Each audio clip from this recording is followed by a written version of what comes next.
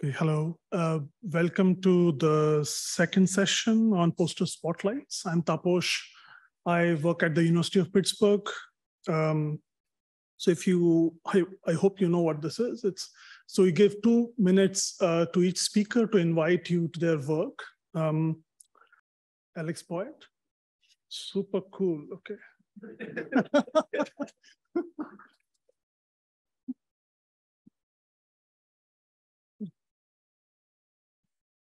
All right, hi everyone. It seems like I have a lot more time than expected.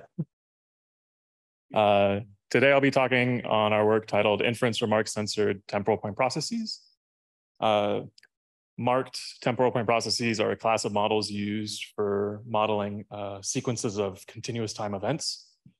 Here's just a brief visualization of one with the different colors indicating different types of marks. These models are used for predicting not only what type of event will occur next in a sequence, but also when. And these can represent various different things, such as logging into a device, purchasing different items, different medical events occurring, et cetera. Particular challenges occur, though, during inference time if portions of the sequence are missing or censored. These models naturally are autoregressive, and so handling missing information like this is particularly challenging, namely because of the fact that due to the continuous time nature, there's actually an infinite amount of different possible completions that could fill in the gap, so to speak, here, even if there's a finite amount of different event types that could occur. What our work proposes and derives is a way of marginalizing out this portion of the sequence for a variety of different scenarios, such as mixtures of different intervals, some or all of the event types being censored or not.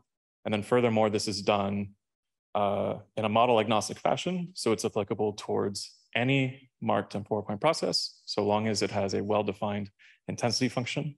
And it's purely leveraging just important sampling and sampled sequences from the original model being marginalized. If you'd like to learn more about how we actually do this, please feel free to come by our poster 186 later today. Thank you for your time.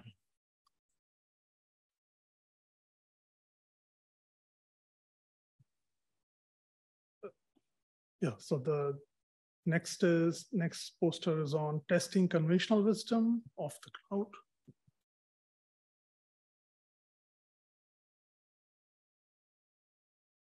So label aggregation is a crowdsourcing setting where workers are presented with some object like an image or a piece of text, and they're asked to select the correct label from some finite set. So you might imagine that we can show people a bunch of pictures of birds and ask them, is this bird a duck or a bluebird?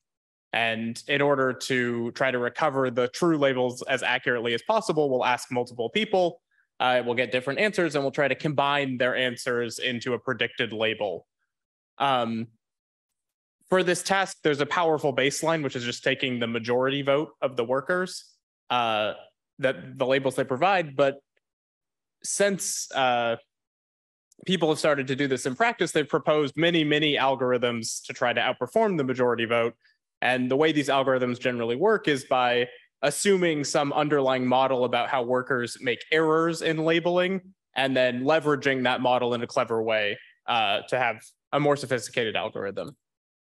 The error models that underlie these algorithms generally come from one of these two families, which describe the probability that a worker will respond correctly and sort of delineate what goes into that probability. And different models imply different assumptions about the way that workers make mistakes.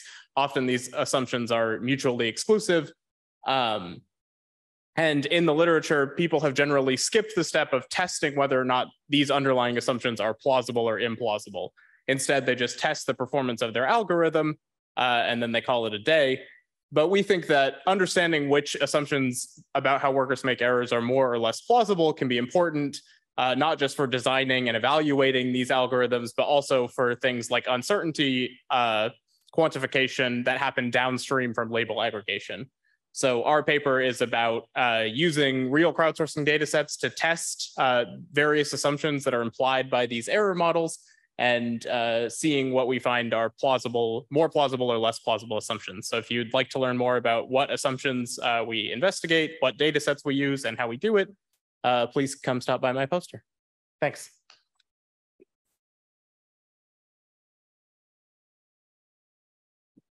Okay, the third poster is on validation of composite systems by discrepancy propagation. So, hi, good afternoon. I'll be briefly introducing our work, the validation of composite systems by discrepancy propagation. This work was done at the Bosch Center for AI.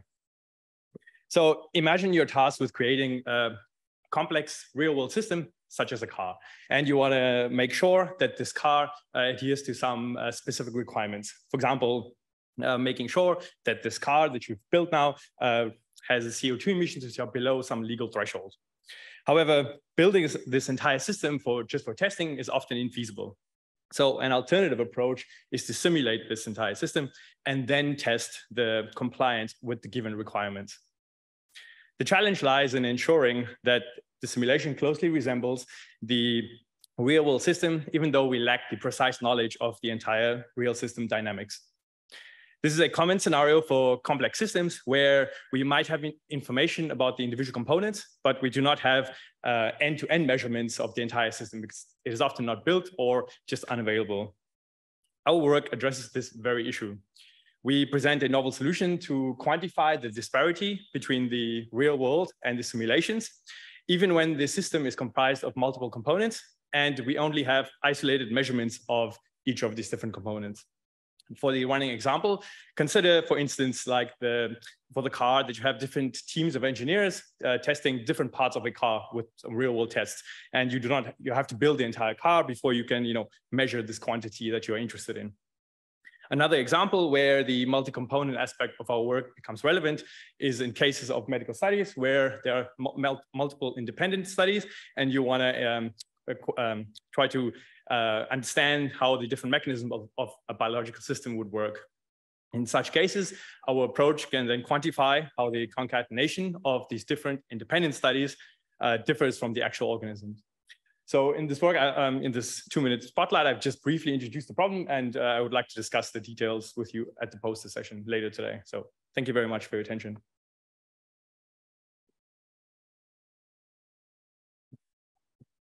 Okay, the last one on investigating a generalization of probabilistic material implications and Bayesian conditions. I think maybe that should be beginnings of an investigation. Anyway,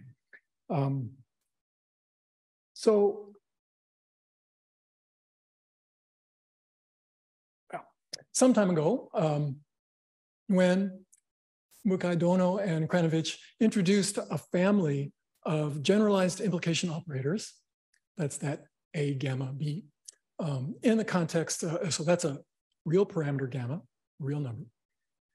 And in the context of probabilistic inference. So they computed the probability of this implication like so.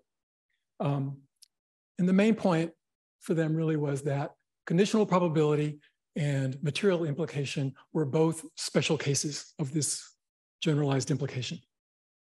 So what we've done is generalize that to a relation between the probability of any two of these implications, and the bulk of our paper then is an exercise in computing bounds for various probabilities that are on the table in a pretty straightforward way, just taking advantage of the fact that the hypersurfaces you get from such an equation are monotonic. Okay, so our probabilities are all imprecise. That notation for the lower and upper bounds of the probabilities includes restriction, clipping, to the interval 0, 1. We were able to get bounds for modus ponens using one of these generalized implications. And of course, gamma equals 0, gamma equals 1 reduces to the standard classical case. then we were able to extend this to arbitrary implication chains, so a generalization of modus ponens. And maybe a last comment. These last couple formulas look kind of horrible, but in fact, they're unreasonably optimistic in the following sense. They're computed recursively, so if there was any of this clipping restriction to the interval 0, 1 along the way, then they're unreasonably uncomplicated. So maybe it's better to stay unreasonably optimistic and stick with these. Anyway, thank you.